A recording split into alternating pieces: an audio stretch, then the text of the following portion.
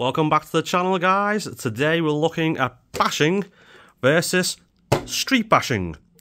Now this is my team Coralie Kronos, and I've had this for about 8 months now, and it's a load of fun. And I've jumped it, and I've abused it, and I've battered it, and it's been epic. And this is my Hobeo Hyper GT, which I've not had for so long, but I've had a good few runs out of it so far. And, you know, done some donuts, done some burnouts, done some speed running. That's been fun as well. So we're going to look at these two today and look at the advantages and disadvantages of both. So first off, we're going to look at the price of both of these. So, I mean, these are two different models, so it's not fair to compare. But Hobeo do on-road and off-road stuff on the same platform, and they're roughly the same price. They use the same electrics, they use the same batteries, so there's not much difference in price really. I think this GT retails at 240 quid for the Roland chassis.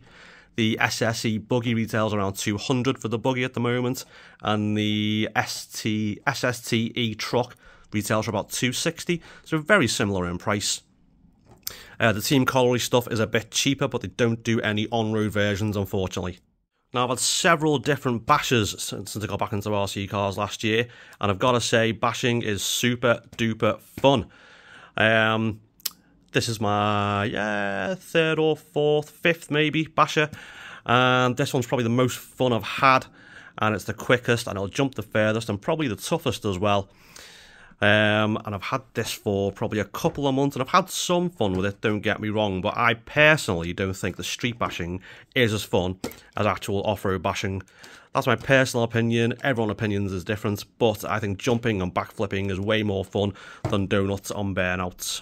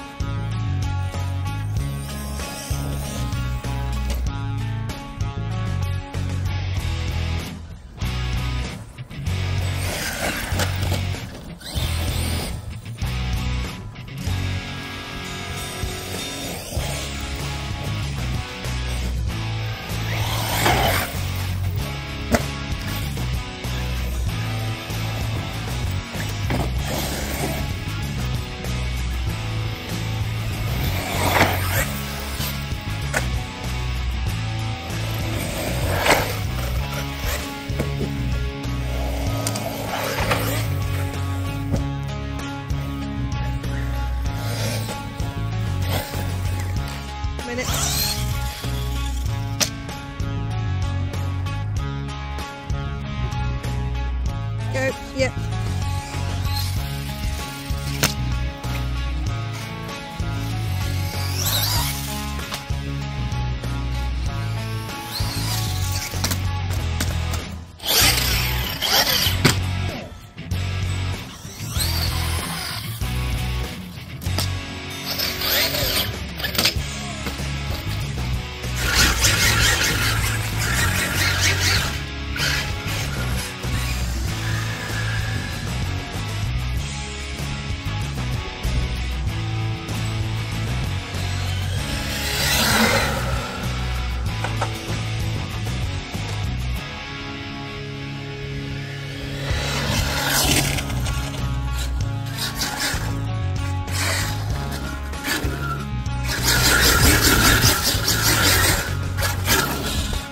Now, places to use these cars are probably the biggest issue. I mean, they're big, they're fast, where can you take them?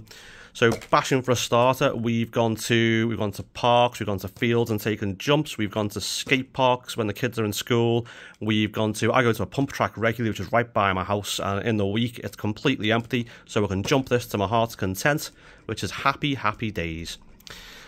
The street basher, on the other hand, I found a couple of places to take it, but there's always cars passing. There's not as many good places to take this, and I think the big street bashers, that's the main complaint, is there's nowhere decent to take them. Now, one of the downsides of bashing is these things break. It doesn't matter how tough the truck is, it doesn't matter how well you can drive it, these things are going to break. And I've replaced quite a few parts on this car. However, with the street bashing, I mean, I've had a few incidents with this, and there's not been a mark on the body shell, not been a mark on the chassis. It's been absolutely fine and dandy. So that's definitely a plus point with the street bashing. The only thing you might go through is probably going to be tyres.